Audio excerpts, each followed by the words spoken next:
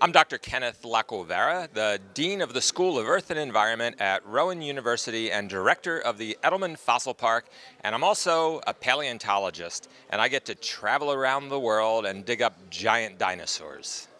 I'm really excited right now because my team and we are working on deposits that reveal the world's fifth mass extinction. That's the extinction when the dinosaurs and 75% of life went extinct 66 million years ago.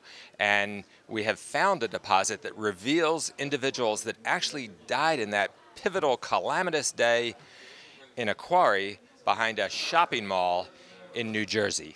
My unexpected sources of inspiration right now come from seeing some of the amazing new technologies that are emerging that will help us deal with the problem of climate change. For example, I just saw that a new concrete product is being produced that instead of giving off CO2 into the atmosphere, it actually takes up CO2 and will serve as a way to sequester carbon dioxide, keeping it out of our atmosphere and helping us draw it down. So, we're in a terrible crisis right now with climate change and sea level rise and the loss of biodiversity.